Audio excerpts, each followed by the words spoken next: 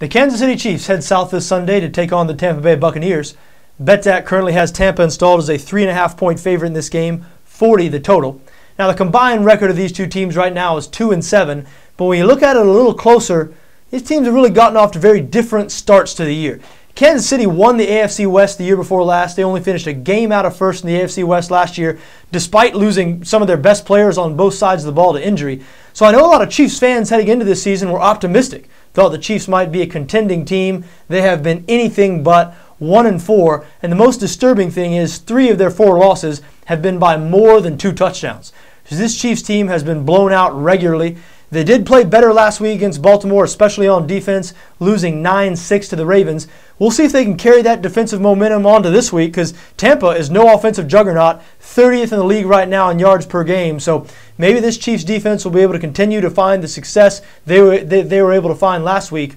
But Tampa Bay now, don't sleep on this team. 1-3 overall, but 3-1 against the number. They have been an excellent team to back, and that's mainly because the expectations for them heading into the season very different than Kansas City's. We mentioned some people, especially Chiefs fans, thought the Chiefs might be a contender this year, only a game out of the first in the AFC West last year.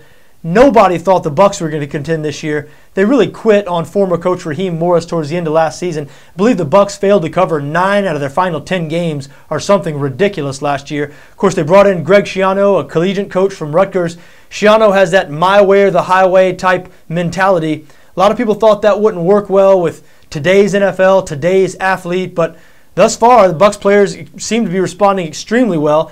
They've been competitive in every one of their 4 games. Really should have won a couple of those games they've lost, and a couple of them have been tough games. I mean, they went on the road to play the defending Super Bowl champion New York Giants. Should have won that game. Went on the road to play the Dallas Cowboys. Had every opportunity to win that game. Coming off a bye last week, quite frankly, I like the Bucs' chances this week as a 3.5-point favorite against Kansas City. Now, this game will be strength versus strength. Kansas City's strength on offense is running the ball. They average 180 yards a game rushing. That's good for second in the league. Tampa can stop the run.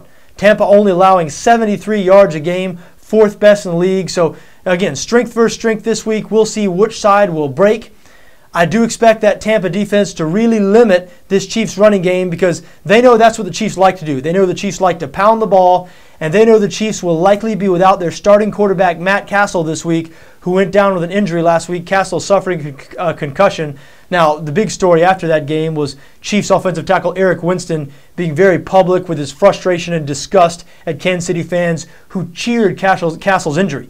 Cassel had been under a lot of heat in Kansas City. A lot of people want to see a quarterback change made, and so many Chiefs fans actually cheered when Matt Cassel was laying on the ground with a concussion. No doubt that's abhorrent behavior, and Eric Winston rightly pointed that out after the game.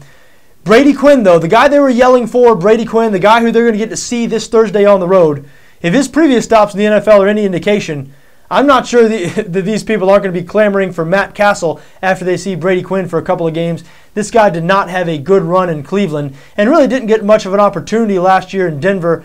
But when he did get an opportunity in Denver, both in the preseason and in his limited opportunity in regular games, he did not look that good. I guess his main opportunity last year was in the preseason, but this guy did not do anything to show Denver coaches and fans that he was the man for the job, that he could be a better option than Kyle Orton or Tim Tebow. So Kansas City fans better be careful what they wish for, because they got it. You want to know Matt Cassel? You got no Matt Cassel. You got Brady Quinn. Let's see if he can go on the road this Sunday and pull out a win against the Tampa Bay Buccaneers. As I told you, I have serious doubts because the Bucs have been playing good football this year, despite their 1-3 record.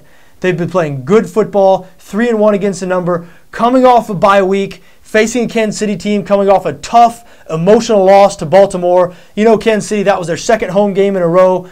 We expected Kansas City to respond with a little pride in that game after getting run out of their own building by their division rival San Diego Chargers the week before Baltimore, and Kansas City did respond with pride in that game. They did play great against the Ravens, especially on defense. Had to be a gutting loss going on the road this week, again, against a team coming off a bye week, a team that not a sexy team, let's face it. These Chiefs players, I mean, they're humans. They're going to get more up for a matchup, say, a primetime matchup against the Dallas Cowboys, or on the road against the Green Bay Packers, or their second home game in a row against a great team in the Baltimore Ravens. You expect them to be a little more motivated for a game like that then a Sunday afternoon road game against the 1-3 Tampa Bay Bucs. So I think that might hurt them. Again, I do expect the Bucs to come out and put a good game together. Too early in the week to be making any final decisions. We don't put our picks on the site until Friday or Saturday, but I wouldn't be surprised if after a week of looking at this thing a little closer, Tampa -3.5 is one of my favorite games of the week.